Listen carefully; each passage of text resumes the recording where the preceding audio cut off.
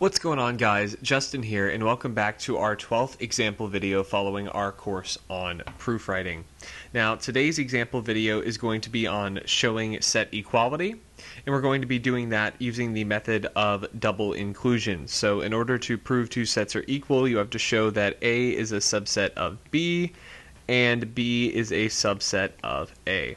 So let's go ahead and apply that for this first example here. So this example says we want to show that the set of all numbers of the form 4k plus 1 for k being an integer is equal to the set of all numbers of the form 4n minus 3 with n being an integer also. So I will be denoting which direction we are going with our inclusion using this symbol here.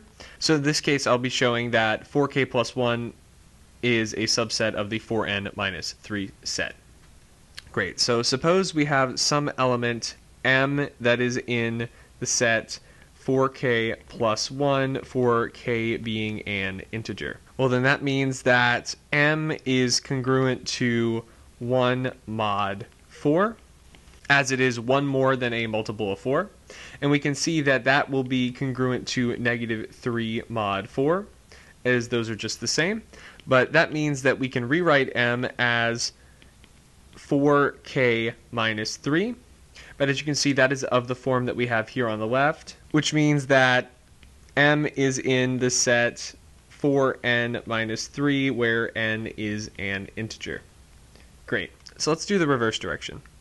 So for the reverse direction, we are going to do the same thing we did last time, but for the right-hand side. So we're going to suppose that m is in the set 4n minus 3 for an integer n. And that means that we can write m as congruent to negative 3 mod 4. But just as before, that will be congruent to 1 mod 4, which means that we can write m as 4 times k plus 1, which of course means that m is in the set 4k plus 1 for some integer k. Great. And since we've shown that the left-hand side is a subset of the right-hand side and the right-hand side is a subset of the left-hand side, we have showed that these two sets are equal. So let's go ahead and get into our next proof. Alright, so this one says for any sets A and B, we want to show that A minus B is equal to A intersect B complement. So let's begin by doing our forward direction here. So let's suppose we have an element x that is in A set minus B. What does that mean? Well, that means that x is in A and x is not in B. But if x is not in B, that means that x must be in B complement. And if x is in A and x is in B complement, that means x is in the intersection of A and B complement. So that completes our forward direction. So let's go ahead and do our reverse direction, starting on the right-hand side this time. So we're going to suppose that x is in A intersect B complement. Well, what does that mean? That means that x is in A and x is in B complement. But if x is in B complement, that implies that x is not in B. And if x is in A and not in B, that means x is in A minus B. So that completes our reverse direction, and that completes our second example. So let's go ahead and get into the third one. Alright, so for this one, we want to prove that the set of all numbers of the form 7m plus 10n for integers m and n is the same as the set of all integers. So let's begin by doing the forward direction for our double inclusion here. Now this should be pretty easy to prove. So let's go ahead and suppose that x is an element of our set 7m plus 10n for integers m and n. Well, that means we can express x in the following way. We can write it as 7a plus 10b for integers a and b. But if we are adding multiples of two different integers, it is impossible for x to not be an integer, which means that x is in the set of all integers. Great, so that finishes our forward proof. So for our reverse proof, we're going to have to get a little more creative, but we're going to start by supposing that x is in the set of all integers. And then from here we are going to note. We can express the number 1 in the following way, where we have 7 times 3 plus 10 times negative 2. Great. And then we're going to multiply both sides of this equation by x. So then we'll have x is equal to 7 times 3x plus 10 times negative 2x. But we can see that this is of the form of our left-hand side of the equation. We have x is equal to 7 times one integer, 3x, and that's going to be plus 10 times a different integer, negative 2x. So that means that x belongs to our set 7m plus 10n for integers m and n, which completes our reverse for our double inclusion, and that completes this example. So let's go ahead and get into our next proof. So for this one, we want to show that the set of all numbers of the form 4m, for m being an integer, intersect the set of all numbers of the form 6m, for m being an integer, is equal to the set of all numbers of the form 12n, for n being an integer. So let's go ahead and begin with the forward direction here. So we're going to suppose we have x, which is an element of our intersection here, which is 4m, for m being an integer. That's going to be intersect the set of all numbers of the form 6m, for m being an integer. Well, what does that mean? That means we can write x in two different ways. We can express x as a multiple of 4, so I'll write x as 4 times L. And we can express it as a multiple of 6, so I'll write x is equal to 6 times h, where L and h are going to be integers. Great. Well, we can go ahead and set those two equal to each other. So we'll have 4L is equal to 6h. And we're going to go ahead and divide by 2, so that means that 2L is equal to 3h. But that means that 3 times h is even. But as 3 is an odd number, that must mean h is even, so that means that we can write h as 2 times something else, so we'll write it as 2a, for a being an integer. And we'll go ahead and plug that into this definition here for x, so that will mean that x is equal to 6 times 2 times a, which we can write as 12 times a. And since x is now equal to 12 times an integer, that means it is an element of the right-hand side there, so that means that x is an element of the set of all numbers of the form 12 times n for all integers n. Great, so let's go ahead and do our reverse direction now. So let's start by supposing that x is an element of the set 12n for all integers n. So that means we can write x as a multiple of 12, so write it as 12 times L. But we can write 12 times L in two different ways. That means we can write x is equal to 4 times 3L, and x is also equal to 6 times 2L. But because we can express x as a multiple of 4 and an integer, that means that x is in our intersection that we have there on the left. So that means that x is in the intersection of the sets 4m for all integers m, intersect 6m for all integers m. Great. Since we've done our forward and reverse, we have completed this set equality proof. So let's go ahead and get into our next one. So for this one, we want to show that the infinite intersection across all natural numbers n of negative 1 over n squared and n plus 1 over n is equal to the closed interval 0, 1. So let's begin with the reverse direction for this one. So we're going to suppose that x is an element of our closed interval 0, 1. Then since x is on the closed interval 0, 1, we can bound it in the following way, where we have 1 over n squared on the left-hand side and n plus 1 over n on the right-hand side. And this will be for all natural numbers n. But this, by definition, means that x is on the open interval from negative 1 over n squared to n plus 1 over n for all natural numbers n. But that, of course, means that x is in our intersection that we want. So that means that x is on the intersection across all natural numbers n of negative 1 over n squared and n plus 1 over n. Great. So let's go ahead and do our forward direction. So just like before, we're going to suppose that x is in our intersection. I'm just going to abbreviate like this so I don't have to write it out. Well, if x is in our intersection, then that means that x is in our open interval negative 1 over n squared and n plus 1 over n for all natural numbers n. And that, of course, means that we can bound x in the following way. So that means that x will be between negative 1 over n squared and n plus 1 over n for all natural numbers n. And from here, to arrive at the interval we want, we are going to do it by way of contradiction. So we are going to show that for x less than 0 and x greater than 1, we arrive at contradiction. So let's begin by assuming x is greater than 1. So we still have this bounding above here for x. So let's go ahead and draw this on a number line. So that means on the left-hand side here we'll have a 1.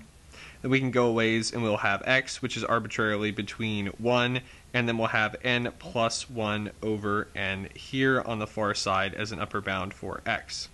Now, before we get into this, I want to go ahead and note that n plus 1 over n is equal to 1 plus 1 over n, as you can split the n plus 1 over n into n over n plus 1 over n. So let me go ahead and put that in a box here, because I'm going to probably use these two synonymously for the rest of this proof. So next we want to note that as n goes to infinity, 1 plus 1 over n goes to 1. So that means for a large enough n, we will have the following inequality, where x is greater than 1 plus 1 over n. But we're going to have to prove that we have a sufficiently large n. But we can rewrite that as follows. So that means that x minus 1 is greater than 1 over n. But that means that n is greater than 1 over x minus 1.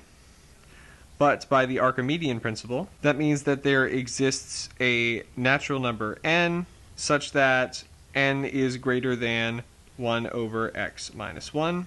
But that means x minus 1 is greater than 1 over n, which of course means that x is greater than 1 plus 1 over n, which is a contradiction. And what did we contradict? Well, we contradicted our established bounding for x. So let me go ahead and erase this, and we can get into when x is less than 0. Great, so next we are going to assume that x is less than 0. And just like before, we will draw a number line for that. So down here we will have negative 1 over n squared. Then somewhere in the middle here we'll have x, and then all the way up here for an upper bound we will have 0. And then we want to observe as n goes to infinity, negative 1 over n squared will go to 0.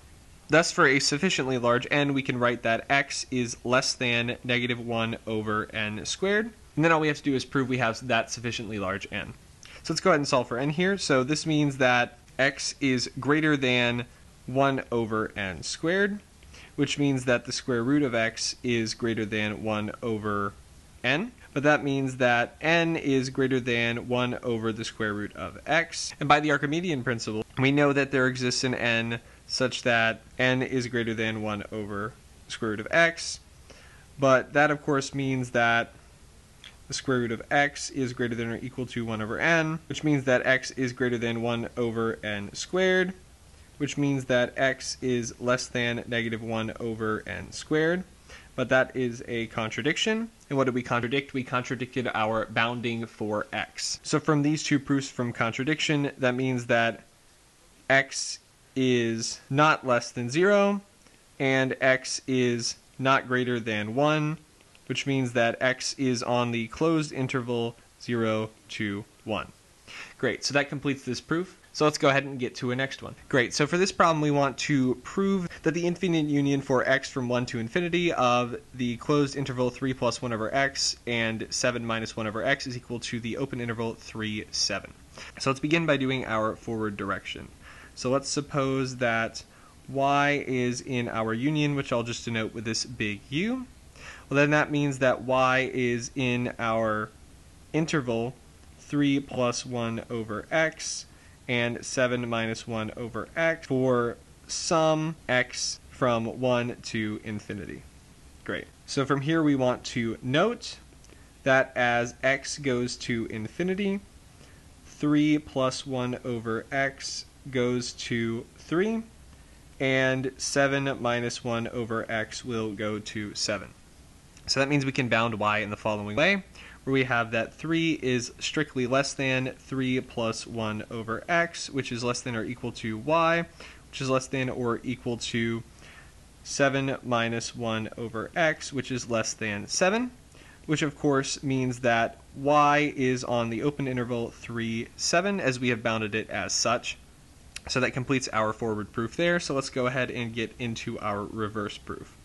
So for our reverse proof, we're going to begin by supposing that y is an element of the open set 3, 7.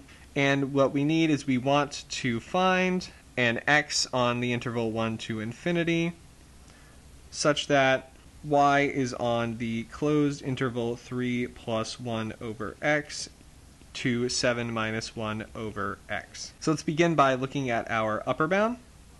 So for upper bound, we will need y is less than or equal to 7 minus 1 over x, but that will happen if and only if y minus 7 is less than or equal to negative 1 over x, which is if and only if 7 minus y is greater than or equal to 1 over x. But that means that x is greater than or equal to 1 over 7 minus y. But we can prove that such an x exists using the Archimedean principle, which I'll write as AP. So there exists an x on the interval 1 to infinity such that our inequality holds. X is greater than or equal to 1 over 7 minus y. And since we know such an x exists, we can retrace our steps back to this first step, which will bound our y above by 7 minus 1 over x. Great. So let's go ahead and look at our lower bound. So for our lower bound, we will need y to be greater than or equal to 3 plus 1 over x, but that will happen if and only if y minus 3 is greater than or equal to 1 over x, and that's if and only if x is greater than or equal to 1 over y minus 3. We can prove the existence of that x using the Archimedean principle as before. So there exists an x on our interval 1 to infinity such that our inequality holds. X is greater than or equal to 1 over y minus 3. And once again, we can retrace our steps to show that that means that y is greater than or equal to 3 plus 1 over x. And since we have bounded y in the following way, where 3 plus 1 over x is less than or equal to y, which is less than or equal to 7 minus 1 over x, that means that y is on our closed interval 3 plus 1 over x to 7 minus 1 over x, which is exactly what we wanted to show for this reverse proof. So that completes this proof here. So let's go ahead and get into the next problem. So for this one, given sets A, B, and C, we want to prove that A cross B minus C is equal to A cross B minus A cross C. So let's begin by doing our forward direction here. So we're going to suppose we have the ordered pair x and y, and then that is going to be in x cross b minus c. So let's go ahead and break down the cross product first. So that is going to mean that x is in A, and that y is in b minus c. Well, x is in A is as simple as we can get, so let's go ahead and look at y is in b minus c. Well, what does that mean? That means that y is in b, and y is not in c. But that means our ordered pair x and y is going to be in the cross product of A cross b, but xy is not going to be in A cross c. But we can combine these two facts to get our right-hand side there. So that means that xy is an element of A cross b minus A cross c. Great, so let's go ahead and get into our reverse proof. So let's begin by supposing that xy is an element of A cross b minus A cross c. Well, what does that mean? Let's take it one at a time. Let's start with A cross b here. So that means that x is in A and y is in b. But it also means that the ordered pair xy is not in A cross c. But since x is in A and xy is in A cross b, that must mean that y is not in c. But since we have that y is in b and y is not in c, and x is in A, that must mean that xy is in A cross b minus c. So that completes our reverse direction, and that finishes this last proof off, and that's a good place to stop.